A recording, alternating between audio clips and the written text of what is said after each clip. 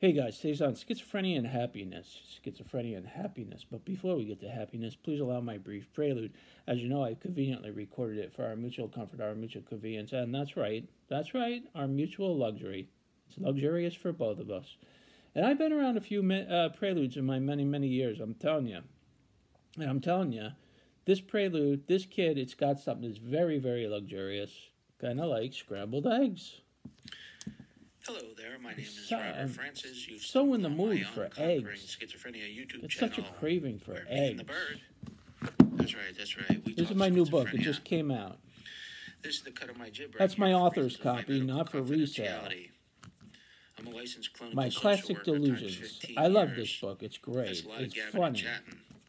Been diagnosed with schizophrenia for a score 5 and 1, and that puts a little gray fleck in my beard. Advancing down the jib.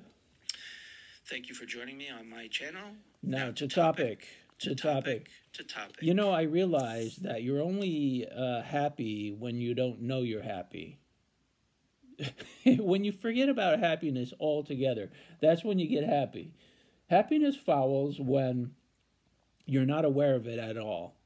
You're doing stuff and you're not concerned with how you're feeling or what you're doing or whatever. You totally forget about happiness. That's the only time you're happy. And then when you think about it, you say, am I happy? And then as soon as you think about it, you're not happy anymore. That's the irony of happiness.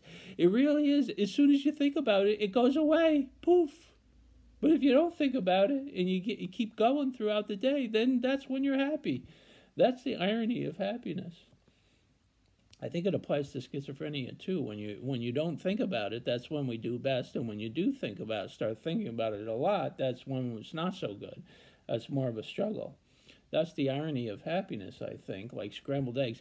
I don't know. I'm just so in the mood for eggs with rye bread toast. I don't know why. I keep seeing it and I want it. I want scrambled eggs with rye toast. All right, guys. I hope you're happy. We'll see you next time.